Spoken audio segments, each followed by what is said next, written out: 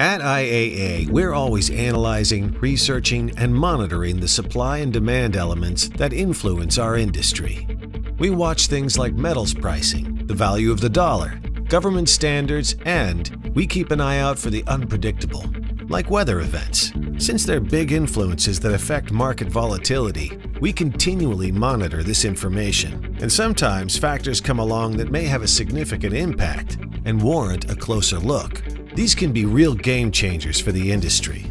That describes what we're seeing with corporate average fuel economy, or CAFE standards.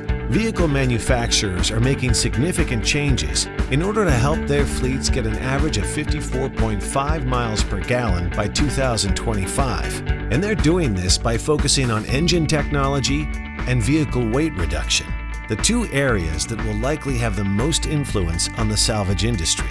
As a result, the cost of making cars will go up.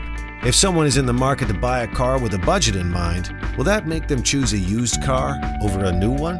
What are the materials they're using to make cars lighter? What's going to happen when older, heavier cars hit these lightweight cars?